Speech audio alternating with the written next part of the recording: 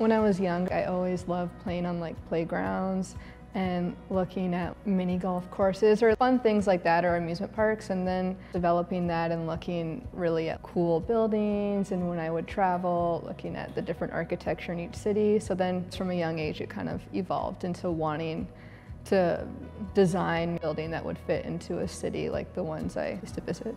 So being in the VABE program is interesting because it does have the background in visual arts. So studying art history and learning about both how painting influences architecture and the history of architecture itself in art history, and then also like sculpture and different kind of mediums, not necessarily always a building, but many architects design furniture or different kind of spaces. So I think VABE kind of gets a deeper understanding of not just per se like a building, but more of art as a whole. What I really liked was taking all the different classes that I was able to take. I know that not every major gets to explore all the different fields that we get to. Like we take environmental science classes and visual arts and hand draft, math, and philosophy. So that was really kind of an enriching part of the experience. Professors at University of Windsor are very engaging, and you can tell that they love what they do. So just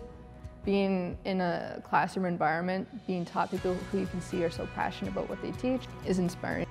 An opportunity to co-opt at Bedrock in Detroit, which is like Dan Gilbert's development company. So they're doing like really large scale developments in Detroit, which is also exciting to be a part of the conversation. And since Windsor is located so close to Detroit and it's an up and coming city, being a young designer and having a say and being there watching real-time things happen in a city is really cool. It's Allison. I want to be an architect.